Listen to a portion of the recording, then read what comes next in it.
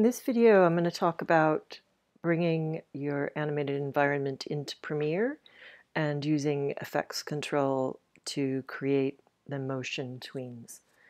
So I'm going to go over to Premiere, and the first thing I'm going to do is to create a new sequence. And the sequence setting that we're using is the XDCam HD 422. I open that up, I'm using the 1080p, open that up, and then I'm using the 30 frames per second. I'm going to go ahead and save that as a preset by switching over to settings and then going down to save preset. I'll give this a name so I can find it when I come back to new sequence.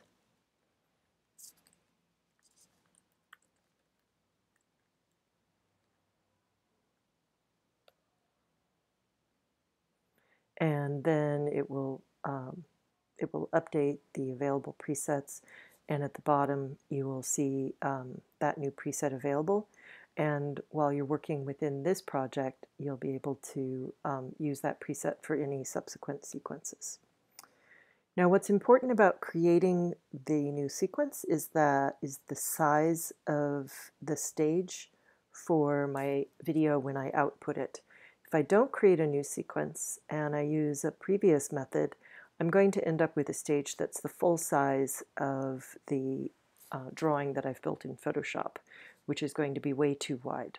So the idea is that I have the stage and then I have the scenery, which is much longer, that's going to move behind the stage.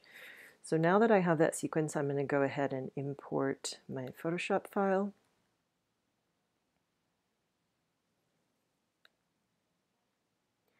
And when I import it, I'm going to need to make sure that I don't accidentally flatten it or flatten portions of it. So I'm going to do individual layers, make sure that all the layers are selected, and I'm going to include the layer called Do Not Touch, which is my blank white background.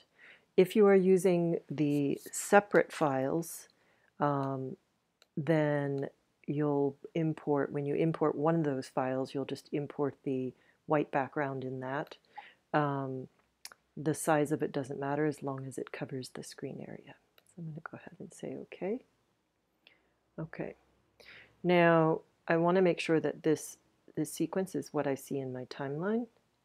And I'm going to open up my images, and the first thing I'm going to do is take my Do Not Touch background and place it over onto the timeline.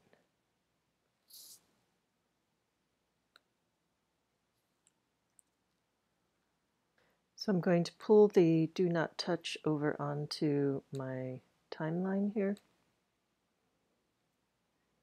And once I do that, I'll see that it updates with a white background here. Then I am not going to need my audio layers, so I'm going to drag down the bar in between V1 and A1. And then I'm going to grab each layer starting from the bottom. And it may take a couple of minutes to update.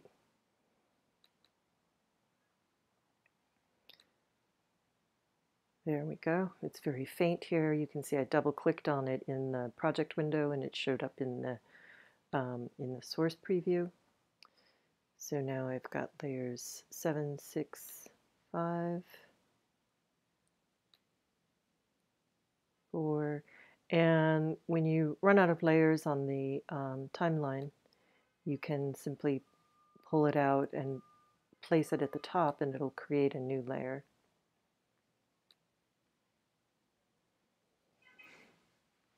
And my machine's a little bit slow, so it's going to take a minute or two to update that. Then the next thing I'm going to want to do is switch over to my effects control. And if ever you can't find a window, like this effects control here is a little bit hidden, I can always access it through the Windows menu and locate effects control, and it'll pull it up to the front. Now, in order for effects control to work, I'm going to need to have an image selected. And to be extra safe, I'm going to go ahead and lock all of my other layers. and it may be helpful for you to also turn off the visibility on the other layers. I'm going to go ahead and leave it on. So now I'm going to double click on the source video until I see the blue bounding box show up. And that is my entire foreground. And before I do anything, I'm going to decide which way I want this to move. Do I want it to start over on this side and then slowly move to the left, or do I want to start on the other side and slowly move to the right? I'm going to start on the left-hand side and move it to the left.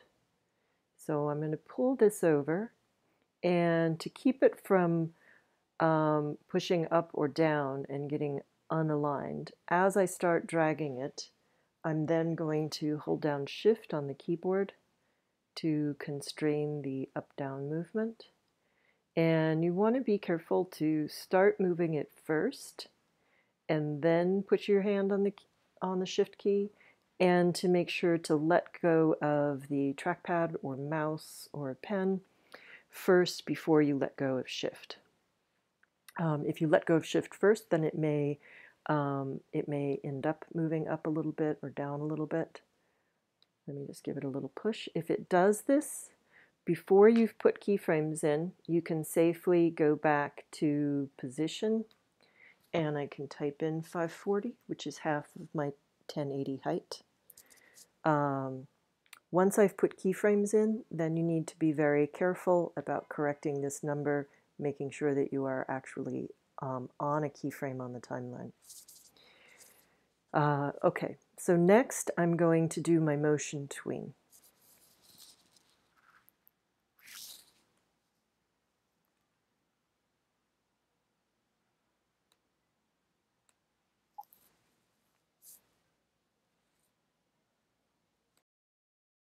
I want to pay careful attention to the playhead.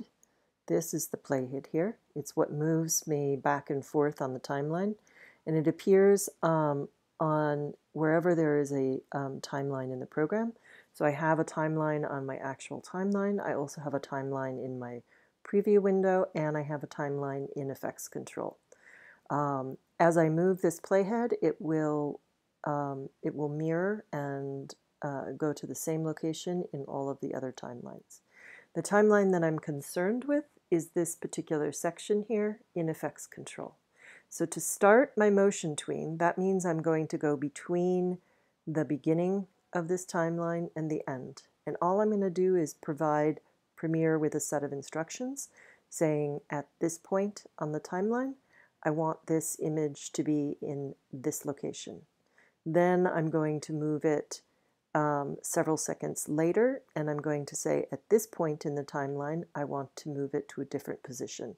And the motion tween is Premiere finding the in-between. So if you're going from point A to point B, in between point A and point B, it's going to move from one side to the other. So that's the tween of motion, being the motion in between 2 points. Okay, so now when I'm at the beginning of my timeline, I'm going to place my first keyframe by under motion. If this is not opened already, I'm going to open that up until I see the options. And under position, I'm going to click on this toggle animation, which looks like an old-fashioned stopwatch, which means start. So that starts the process, and it inserts a keyframe here. Once it starts the process and it inserts the keyframe, now we have these options here, which are the options to add more keyframes or remove keyframes, and the options to move between keyframes. In other words, to fast forward between keyframes. So on this keyframe, I've already set my position to the left-hand side. So now what I want to do is move the playhead to the end, or the next location where I want to move my object. So I'm going to go all the way to the end, and it always goes one frame past into full black. Then I'm going to use the arrow key on my keyboard to go back 1 frame. Now, at this point, I'm going to add a second keyframe.